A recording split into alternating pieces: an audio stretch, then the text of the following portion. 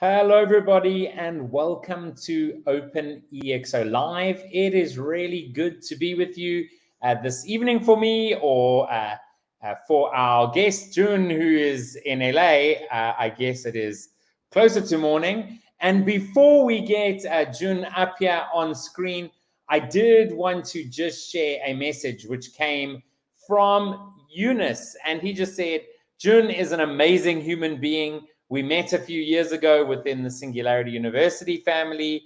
He is authentic and fun. We are currently working together on an EXO sprint with one of Jun's clients. It's an amazing opportunity to get to know each other more, and I truly enjoy working with Jun. And so with that, I want to welcome to the screen, or to the screen, Jun. How are you doing? It is still morning for you there in it's still morning, another 30 minutes. It's 11:30 in the morning here in California. Beautiful weather, I suppose. Awesome. Wow. That is really You didn't great. tell me that you are showing that testimonial from a message from Eunice. I'm like, oh my God, makes me blush. He's an amazing person. Absolutely. It's always great to actually connect with the community. And so many, like, for me, it's sometimes so difficult because I don't know which community members know each other really well. But that one was an easy one for me because I know you two are working together right now. And so, Jun, for those people who don't know who you are, can you tell us a little bit about yourself, your background? And I know we can go back many years, but maybe not so many, and also how you came, into the OpenExO community as well. Okay, sure. As you can hear, everybody probably hear and get my accent. This beautiful, sexy Japanese accent. I'm a Japanese, and if my Japanese accent is too sexy and you can hear what I'm saying, just stop me, right? Because of my accent, I just want to use the slide if I could. And Kevin, if you can just turn it up. Okay. Again, this is my name. But before I go introduce myself, sorry, Eunice, I don't have your slide. But the reason why I'm here is because of two gentlemen in a community. This is Fabrizio, the great guy. Another one, Gabriel. So I just want to give a shout out to those two, because I've never had listened into or watched this live stream, so it was all new. But they asked me to pitch in and talk about myself. And also, since we are talking about transforming the world, I just want to pay tribute to my friend Yuzo Toda. A lot of people in this community knows Kodak, because what happened, how it failed. But people don't know enough about Fujifilm, which was a competitor head-to-head to Kodak. They are thriving now because of this guy, Yuzo Toda. He's my dear mentor, friend, and collaborator. Unfortunately, he passed at the end of last year, but he transformed Fujifilm from analog film company to life science company in a matter of 6 years. And Fujifilm has 75,000 people, and they only let go 3,000 people. It's an amazing legacy. I just want to point out, when we are doing transformation, there's a magical thing that we can do, right? Yeah. And this is me in a snapshot with my beloved poodle. So in terms of EXO-related experiences, let me step back. I am a Japanese, but I've been living in California since '88. A lot of, I guess, more than a lot of people here, I think, were born. I've been in the consulting industry for 3 decades now. But as related to EXO, I had a pleasure of being an XPRIZE Visoneer in 2016. And then that let me get into Singularity University community, and that led me to OpenExO. In terms of OpenExO, I'm very new. I read Salim's book in 2017, but really didn't take action. But when OpenExO came up with a longitude study of the Fortune 100 companies in 2021, I believe, I was sold, and I thought, okay, this I can sell and really do the project with the clients with this data. So that got me into OpenExO. So in terms of background, professional services, in 90s, I was doing a lot of ERP implementation, SAP, Oracle, and those. I don't know if anybody remember PeopleSoft. It's one of the ERP, and my team brought the PeopleSoft into Japan, Japanese system. And I was with the KPMG. And at that time, they were spinning out consulting arm and taking it public. So as a part of that, I went to Japan, stayed there 2 years to establish Japanese outpost there. And past decade, I'm more involved in XPRIZE, innovation, disruption, and those fields. A little bit more about myself. What happened was that around that time, 2011, I decided to live to 150. That changed my perspective, right? And I love working. So I wanted to work till I die.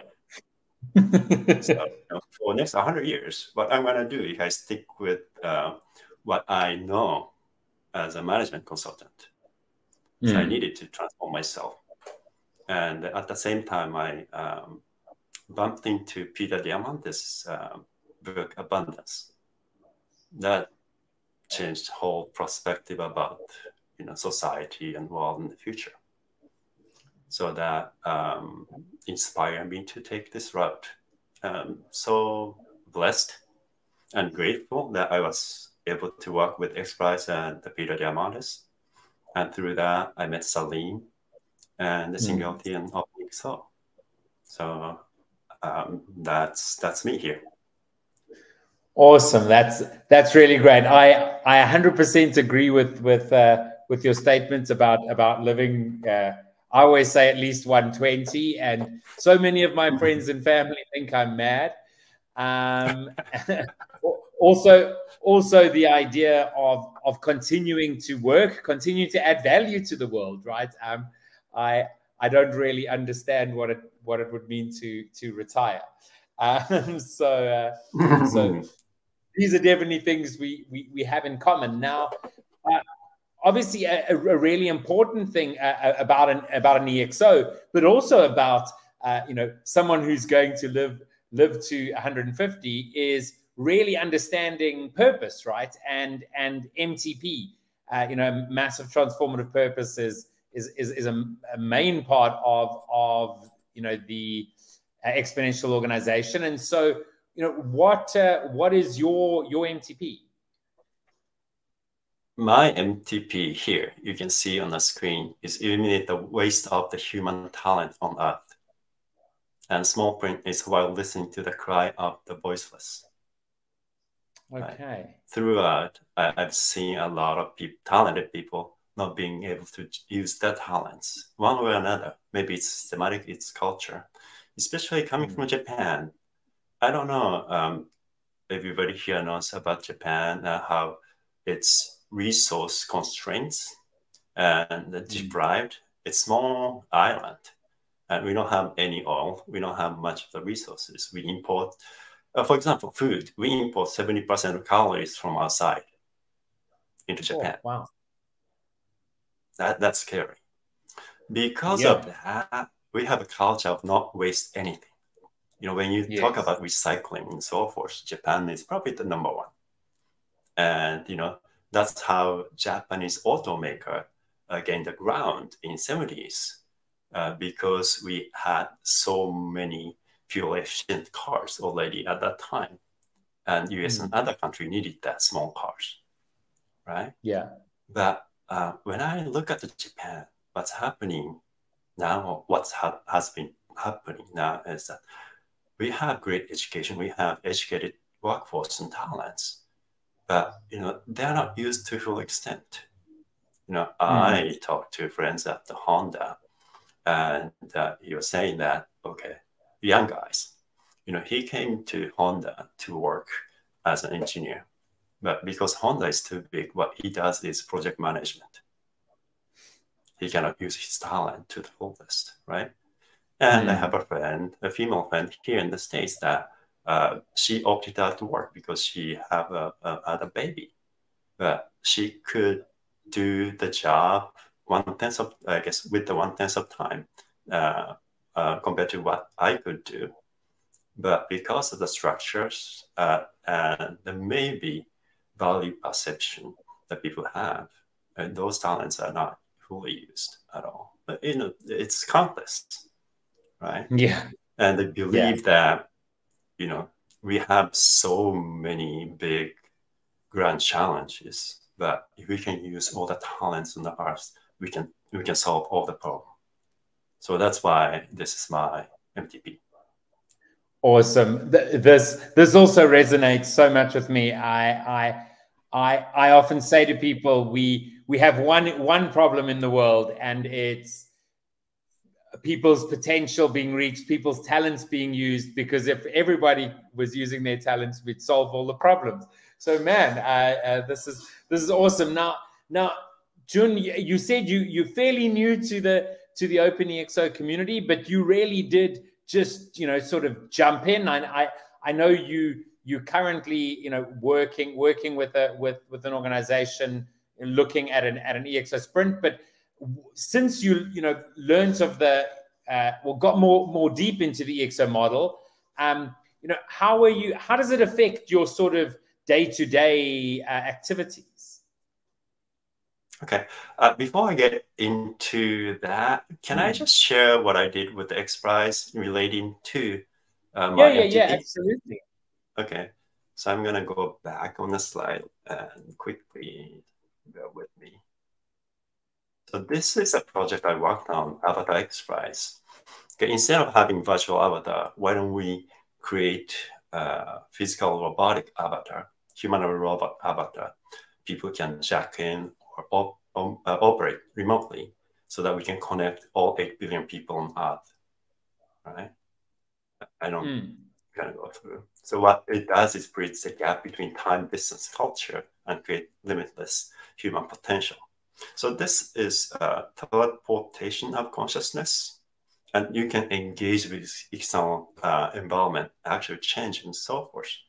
So what it does is it could teleport skill sets. So this is a big jump and big disruption, innovation toward my MTP, because before, even now, right, the time and distance is a big barrier for matching the talents, right? We are fortunate because we are digital nomad and professional, but some other professions, you have to be physically there. But using Avatar, you can do that. And Avatar could help kids and other people who are marginalized or maybe in needs, right? Imagine if you have robotic avatar in sub-Saharan Africa, in a small village, right? There's no doctor, and a boy is sick, and you can have a doctor from New York to jump in to Avatar instantaneously instead of taking 3 days to get there, right? And same robotic avatar could be used by auto mechanic from LA, and that could become mechanic to fix the only truck that's lifeline in that small village. So I just want to talk about that because it kind of encapsulate what I'm trying to do. Okay, yeah. And getting back to, you can probably take out that slide, I guess, in terms of talking about, how I'm embedding or EXO in daily life. Yes. Suddenly, I got into foundation, I think a year ago and completed that. And then soon after that, I took consultant certification. And it's my nature to use it or, thinking about using immediately. So I immediately got the work with the client and starting selling sort of a wait-like program. But I cut it into 5 weeks so that the busy executive could do assignment, not crammed into one room for a day. So I've been selling that, incorporating that, and that's a great lead way for bigger project like Sprint.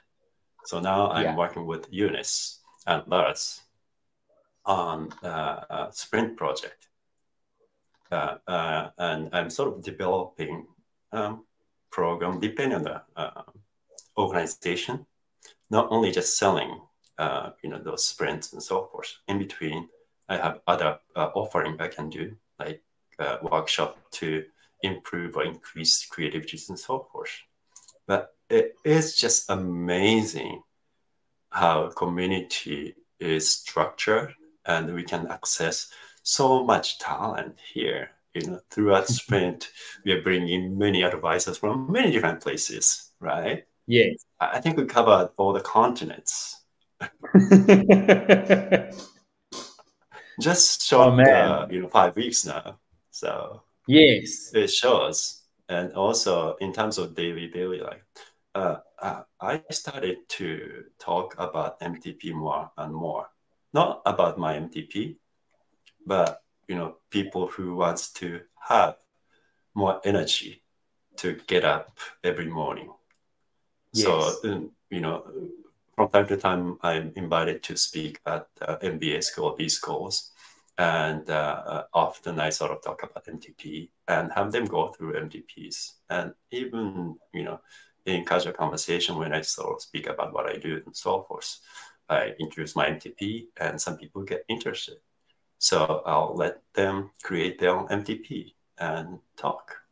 And it's really, really engaging in terms of getting to know the people, right? Rather than, talking about, traffic and weather. No, absolutely. It also allows you to find people that you resonate with, even though your MTPs might be different, but it just is that deeper sort of connection, which I think is really wonderful. Now, the one thing we did speak about beforehand is about how simple solutions really can drive success, right? And I'd like you just to speak a little bit more about that and why that's so important. Throughout my career as a management consultant, I didn't do much of the strategic consulting because that oftentimes end up not being implemented or not being implemented properly. So, 30 years of my consulting life, I'm more on the execution, right? When it comes down to execution, if it's not simple enough, you cannot really get it done with people, right? And also, coming from Japan, simplicity equals beauty, right? So I think the solution needs to be beautiful, right? That simpleness counts quite a bit. So when you talk about, EXO, very simple, right? Framework, MTP in the center, and you have scale and ideas. And that simplicity helps. Simplicity at the same time would give you more flexibility as well, right? So when I talk about execution and success, success comes from execution rather than idea. So that's my motto, and that's how I go about it. So if you can make it complex, but it's great. It becomes a little bit masturbation by yourself that, okay, you have a lot of knowledge, you know all about it, but if you want to get things done, make it simple, distill. 100%. It's so true. Now, beforehand, we were speaking a little bit about your work with a Buddhist temple. Do you want to share a little bit more about thank you. I know I think you have a few slides too, but yeah, it'd be great to see a little bit more about that. Right. Can share Thank again. You. So again, while I'm talking to people, I talk about EXO, not necessarily EXO, but MTP and so forth. I met this temple, Kogenji Temple in Hiroshima, and I met this guy by the name of Taikyo Murakami, and he's head priest of Kogenji Temple. And in the temple, out at the remote side of a remote part of Hiroshima, and I have this sort of bias toward monk and Buddhist priests. They're traditional, and they're not really forward-looking. But when I started talking to him, that he shared his challenges and what he's been doing, and I found out that even though he's working hyperlocally in local community, over 20 years of his career, he helped 15,000 people. And he is struggling to see how far he can reach, because we see that people are in pain more so than ever, right? Mental illness being a challenge, biggest challenge. WHO estimate about 1 billion, I think, as of 2019, and other Lancet study shows about 2 billion people suffering mental illness, right? And he was struggling how he can sort of give the reach to what his healing could do. So I started talking about, the minute I was talking about reach, I was thinking about EXO. So I offered pro bono session, the 5-week program, with him. And he was, okay, I'm committed to learn and experiment. So, it became a journey. And what's amazing about it is that I usually put advisory call in the program. As for the paid, I don't have to go out of pocket. But for this pro bono, I don't have any budget, right? So I put the advisory ticket as a pro bono, asking for help with this community. Within a matter of 24 hours, I got 4 responses. I'm like, wow, what a great community. Right? And not only that, those people, Fabrizio and Gabo, said, you know what, advisory call is good, but this is a great cause and great purpose. Yeah. Right. So let's spread. And I probably spoke too much about this slide, but his MTP is awaken the individual unconscious realm and foster harmonious connection with the external world beautifully and joyfully. Right? Isn't that amazing? And what's great about him is that not only he's open-minded, but he's very inclusive. He practiced this Shingon esoteric Buddhism, right? Very small people do it, right? It's esoteric, so not many people know. and he's very strict about it. But at the same time, he understands that there are many different types of faith and the healing. So he's not particular. He practiced that, but he doesn't exclude other way of healing too. So I thought it would be great if you can sort of gather the crowd, the community, and pursue this endeavor and make this MTP realize a bit, right? So I'll just pass them. So we are trying to launch this short 6-week ideation sprint with Fabrizio and Gabriel. And we are asking for people's support and generosity to get on journey and see what we can do here. Wow, that's really interesting and so great to hear. You know, also how when is a project that is meaningful and sparks people's interest, that people join in, right, from and from all over the world, which really is so amazing. So for those that are watching this live or in the recording, do reach out on the platform for sure, so that you can get involved. I'm trying to find. Okay, there's a landing page. Can I share this with the? Is it comments or chat? Comments, maybe. Yeah, absolutely. You can stick it in the comments. Okay. For sure. And well, maybe I can just show this, at least the site here.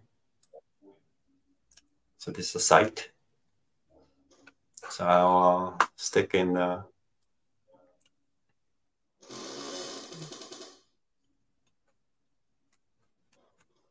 Yeah, awesome. You can. So this is the site. Yeah.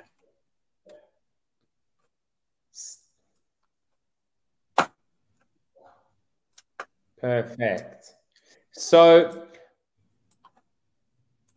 as I said at the beginning, Jun, the time disappears on these OpenExO lives. It does. And we are going to have to call it now. I always want to end off, though, with one question, which is, if there's only one thing that you can share with people, what would that one thing be?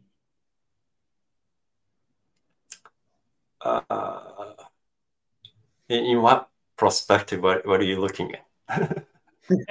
Just open-ended. Completely open-ended. The one thing which you think is really important for people to take away. I think it's just the purpose and people, right? It's not one thing, but the community that we have here is amazing. It's communities of people are coming from all over the world with the generosity and purpose, and that's hard to find. And also, a lot of people here have great skills in technologies too. That makes it even rarer. And I don't know, I guess, how many people are deep involved in this community, but if you're not, then join and go deep with it, and you'll find great people. And I believe in more relationships. Everything is a relationship. So cherish the relationship and co-elevate together. That's not one thing. Sorry. But that's a good thing. That's definitely a good thing. Jun, it's been wonderful chatting to you. I'm looking forward to connecting even more. we do have so much in common. It's really difficult for me to try and connect with all these amazing people in this community. But also I really enjoy trying to connect people as well. So it's been so great chatting to you. Thank you so much for being with us. Thank you, Kevin, for opportunity. Have a fantastic rest of your day. Okay, you too. Take care. Okay, bye. Bye, everyone. Bye. So great chatting with Jun. Thank you, everybody, for joining us. And we will see you all again very soon.